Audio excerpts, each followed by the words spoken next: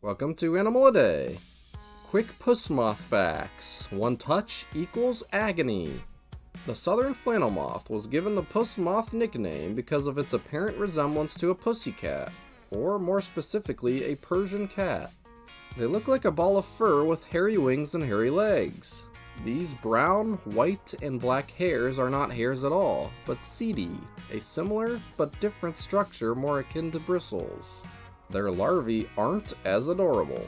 They're called puss caterpillars, and they're also full of setae, but also venomous spines that when simply touched causes immediate and horrific side effects.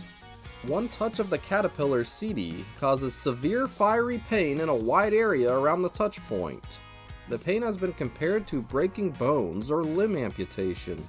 Use the link below for the full video, but anyway.